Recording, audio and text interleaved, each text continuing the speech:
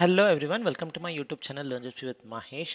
Today I wanted to emphasize again saying the same phrase which I have mentioned in many of my videos. GCP documentation is the king. The reason why I say this is it could be any material on GCP. It could be a Medium post, it could be a YouTube which I create, it could be another YouTube which somebody else creates, or any blog post which people create. For most of them, the source is always the documentation. So it's so good, and if you can understand how to read the documentation, I would say, to be very frank, you don't need any other source of material. So today I wanted to show how you can enhance your GCP skills or your knowledge on GCP with the help of an app called as Google Cloud app. It's not something brand new.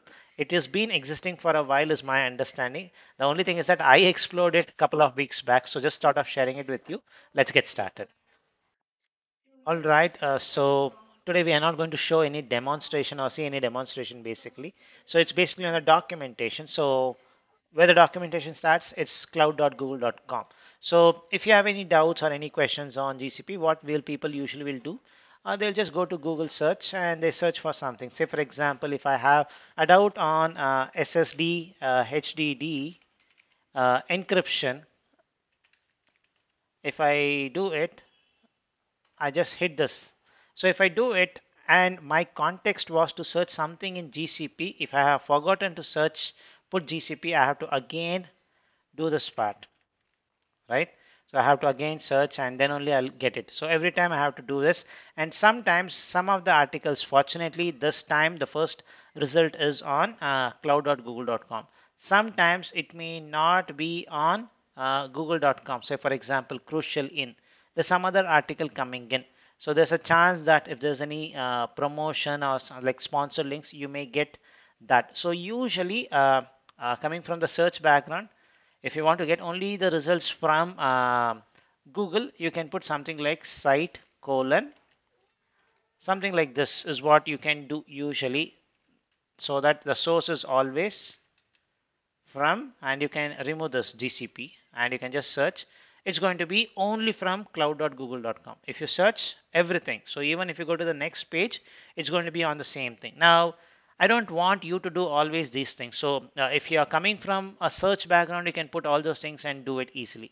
But instead of that, Google provides you something very easy. So if you just go to cloud.google.com, and I have tried only this in Chrome browser. My understanding is it only works in Chrome browser. Please do check if it works in other browser. If it's working, good. If not, you can always go back to Chrome browser. So if I just use this, just go to cloud.google.com, I see a plus icon. So if I click on this plus icon, it shows, do you want to install this app? What is this app? Basically is Google Cloud app. Basically, it does the same thing which we have seen. It puts this filter and you can search whatever you want in related to GCP, and you don't need to put every time GCP in the search string. So that's the beauty of this. Let me just install this, and once I install it, I get the same page. Now I simply go and search it. That's it. So I just search for SSD HDD uh, encryption, the same thing which I did. So, and it's going to give me suggestion which is only coming from cloud.google.com. So no other sponsored links, no other stuffs. So my focus is only on the documentation. This is going to be really a cool one. And one thing which I figured out very easily with this app was something, it could be a tip for your cloud architect certification. So what I saw was a very small information which was important. If I just look into this documentation, this part, one sentence. So if it is something to do with SSD versus HDD, most of the time we focus on the IOPS, input output operation.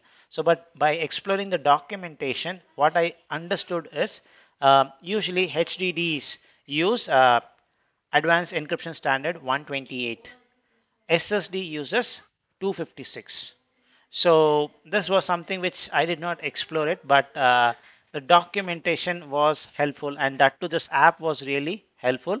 I started using it for almost like a week now. I really feel it is very comfortable because whenever I always like to refer to an official documentation. It's so easy. So even if I put something like HDD, it only shows me about the HDD disk in GCP. And if I put HDD somewhere in the normal search, it's going to give me n number of results. So my focus is not getting diverted. My focus is always in GCP components which I wanted to learn. So that's the video which I wanted to share today. Hope you liked the video. Thank you for watching.